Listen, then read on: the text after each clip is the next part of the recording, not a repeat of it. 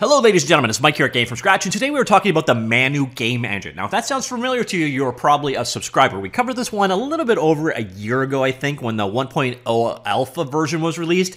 And today we're revisiting it because the 1.1 version is now available, and this adds a whole lot more functionality. If you've never heard of this one before, well, first off, hit like, subscribe, and all that stuff. Stay up to date in the latest, greatest in the world of game development. But this one is one in the category of no-code game engines. And one of the big things about this 1.1 release is, well, you can actually create games now. You can publish out to Windows and Mac. Also, there is this new example here, Hard Landing. There is a new renderer or PBR-based workflow. That's quite a bit of new things to like. So we're going to just take a look at it right now. Now, this would be an ideal one for if you're an artist trying to like put together your portfolio, but you don't want to get into coding, or you just basically don't want to code. This is an option in the no-code category. This is the new demo. It is called Hard Landing.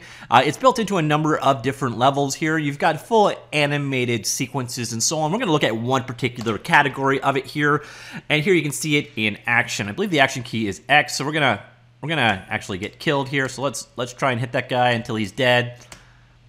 And then one more time, die. Oh, duck.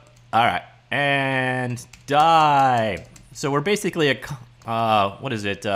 Oop, I died. All right, I jumped down. Anyways, you get the idea what's going on. You get this level-based platform. Okay, so he stays dead. So we come down here. We're collecting those various different items. It's a fairly simple, straightforward 3D platformer. It is fully 3D, by the way. So you kind of keep killing these guys. This is part of the sequence of the entire level. Let's go ahead and make sure that he's dead. All right, we'll jump. Oh, he's not dead. All right, I jumped down. I died again. So let's go over here into edit mode. You see here we are in run or play mode. I don't know what's going on. I don't know if it's something to my machine or the nature of the 1.1 release, but switching between these modes is somewhat painfully slow.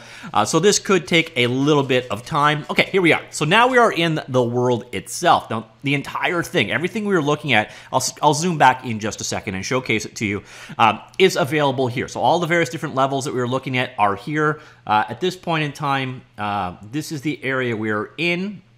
So you can see here that segment. But we go back here, there are a number of different chunks to this level all going together.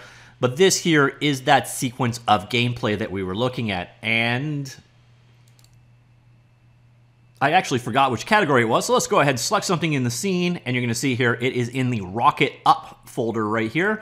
So that is the area we're in right now. You're going to notice here we've got a number of different platforms that go together to make this section. So platform, a different platform, a different platform. On those platforms, we have these prefabbed enemies. So you can see here, this guy is a animated FBX. This guy was rigged using Mixamo, for example.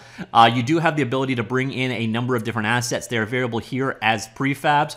For entities in the world, you'll notice up here, they have, first off, transform details, and you can move them around, translate, scale, and so on. You've also got over here, you can put physics on objects, and you can apply a number of different variables to things. Also, we could go ahead, add a new variable if we wish, and the types are basically Booleans and numbers. So that is kind of how entities in the world are added. Now, you may be wondering, okay, well, how is logic done? Well, how do I program things? Well, let's go on back up here, and you're going to see under the category of, well, here's an area. We have all of these various different animations going on. So actually, let's go back up. We'll do the... We'll find the root of this guy. So here, we've got everything that is controlling stuff is animation. So for example, if we want to kill the main character, we go kill the character, and then you can notice over here we have the animation mode. Now this can take a little bit of time to switch between sometimes, and other times it's perfectly immediately, which I don't get. By the way, anything can be animated. I'll show you another object in a second that has properties. But you see over here, under animations, you can have objects in the animation, you can have sound in the animation, variables in the animation, and other animation. You can insert an animation. That's what this guy is right here. At the same time, you can also have the events. So here are the events controlling this guy here. So the main character body, kill main character, minion zone 1, or zone 2, zone 3, or so on. So this is how your logic is added. You could do more logic. For example, I'll come in here, and if I want to do on key down, so if you press the up arrow, you can have your event fire here, and then kind of just keep going from there. So this is your simple logic scripting in this engine.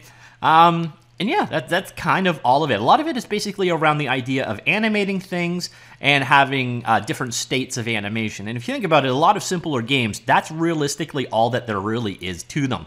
Now, one thing I find frustrating, this might be user error, there needs to be a way to like move faster. So I'm using the WASD keys to walk through the level, but this is the entire hard landing demo, kind of walks you through everything you need. You can download this one. Not sure if I mentioned this off the hop. I'm sorry, I keep forgetting to do this early on in the video, but what you want to do, sorry, this guide will run on Windows and Mac. Sorry, Linux folks. But yeah, and you can also publish, I know I said that earlier on, for Linux and Mac. You come on up here, you can see, you can export out your game now right here. Yeah, so that's kind of the idea behind it. It's designed to be straightforward and clean and clear. Again, it's aiming at that whole no-code demographic as their target audience. So that is Manu in action. Let me just exit out of this example. This example is downloadable. We'll go take a look at that in a second. If you want to check out Manu, it is available at manu.co. It's again available for those two major different platforms.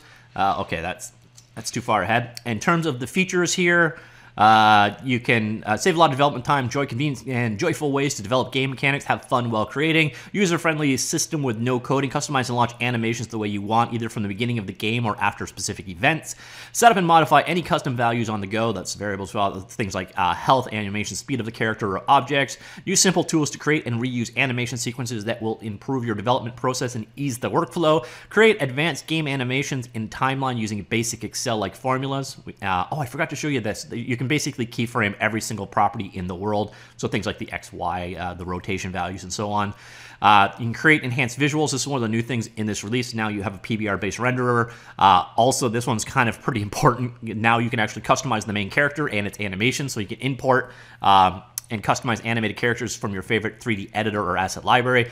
You can reuse objects, export your game for Windows and Mac OS. You've got FBX, DAE, and OBJ file format importing. Which, by the way, that's going to cover you off of. You can use Blender, Max, Maya, you name it. And yeah, that's kind of the idea. We have this new project, Hard Landing. Actually, there's a couple you can check out. So there's Hector's Travels, a voxelish based looking game, and Desert Adventure available as well. So one of those things to be aware of here, they're saying it's targeting 3D artists, game designers, sound designers, creative people, and youth. And you're going to notice programmers aren't on there. And this one really isn't for people that want to get, into the weeds. There's no scripting beyond what you saw there. So most of the logic is going to be event-driven, on triggers, on level load, on things colliding, and then you're going to switch between animation states, toggling the visibility of things, and so on. So you're going to probably, if you're a coder and you're looking for a way to extend things, I don't believe there's an extensibility yet. I do hope that Manu add that in the future. Definitely going to make a big jump forward. But the truth is, by taking all of those things out, you simplify it for 3D artists, game designers, sound designers, and creative people. So if you wanted to create your own game, you're able to create assets, but you're not able to code, Manu could be a good fit for you. All right, so I also have a little bit of a look at what their upcoming roadmap is. A custom tag system for objects, animation system development improvements. Animation is obviously at the heart of this guy, so they're going to have improved animation there. Modified import of animations, animation speed control, support of if, then, and while in animation, support for state machines, inverse kinematics, animation blending, innovative animation spreadsheets, prefab development improvements, trigger development improvements, additional game input systems such as mouse, touchpad, gamepads, and gyroscopes. Right now it is basically keyboard only, so quite limited in what it's capable of. It's got to move forward that way. An asset store, editing development and improvements, various different editor improvements, game object destruction tools, sound creation development improvements, support for multiple game cameras, visual improvements, physics improvements, and so on.